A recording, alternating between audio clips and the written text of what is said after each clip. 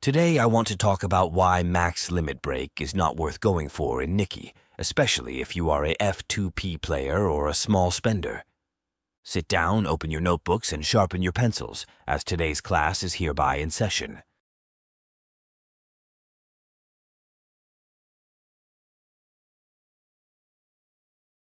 First of all, let's establish what MLB means. MLB means that you manage to pull the current rate up unit as well as 3 additional copies of that unit. What do you get in return for this investment? A wallpaper of the unit's burst, so you can appreciate it each day, as well as additional stats for your unit and additional bond levels, which in turn translate into additional stats as well. And now here is the kicker. Both the base stats provided from each additional copy and the stats provided from the additional bond levels are insignificant in the grand scheme of things. Why? Let me show the stats that an additional copy will provide for my units. Do note that the additional base stats depend on what type your unit is: attacker, defender, support. Defender units will get more HP, while attacker and supporter units are a mix of both. The bond stats are the same for everyone, except Pilgrim, who will get slightly higher due to them having 10 additional bond levels. But even so, let's check how much attack my Private would get from each additional copy until we reach max limit break, 470. Okay, how much attack does she currently have? 31,896, so how much is that? That's a whopping 1.473% additional attack compared to her current attack value. And let's check the bond. She currently has 403 at bond level 10. So let's do some quick math in order to see how much attack we get at MLB compared to a base Private. At max bond level, an attacker unit gets 1,640 attack, so we are currently missing 1,237 extra attack from max bond level Private from bonds, as you can go to level 10 bond with the base copy of each unit. Therefore, 1,640 at max minus 403 you get at 10, you are left with 1,237. Now calculating also the extra 1,410 attack, 470 times 3 copies.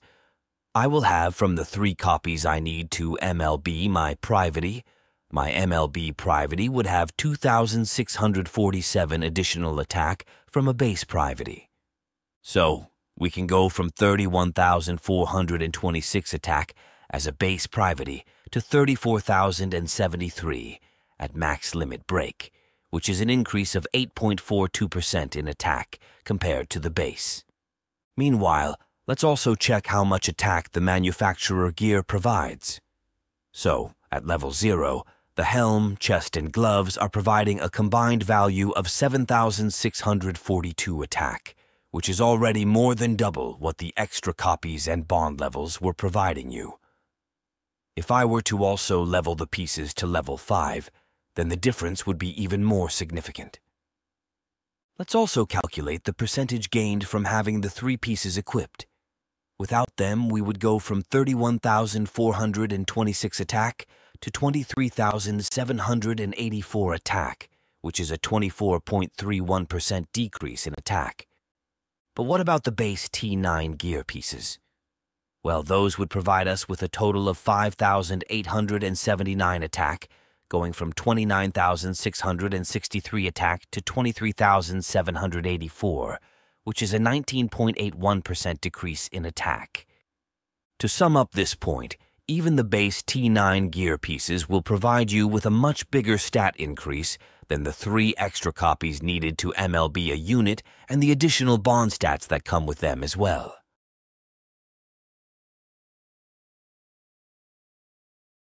Therefore, are you willing to spend potentially hundreds of pulls for an 8% stat increase? I would say that is inefficient and a big mistake to make as a F2P player or small spender, which could also brick your account, because imagine you would go to max limit break the current unit because you think, hey, that's a cool ultimate background, and in 2 weeks a new collab with your favorite IP is announced, or, I don't know, Lilith or Cinderella is announced, or another meta unit, and you are on the mercy of Shift Up, praying they throw you an additional 10 pull so you can luck sack your way after using all your gems and tickets on the previous banner. That's why my advice for all the players who are not whales or credit card abusers is to stick to just one copy of the units. Max limit break is never worth it and should be attempted only if you are on an extremely lucky pull session and you get all 4 copies in under 100 pulls. What are your thoughts on this? Let me know in the comments how many units did you manage to max limit break, and if you will still attempt to max limit break going forward. And until next time, I am Professor Veritas Ratio, and remember, stay smart and sexy.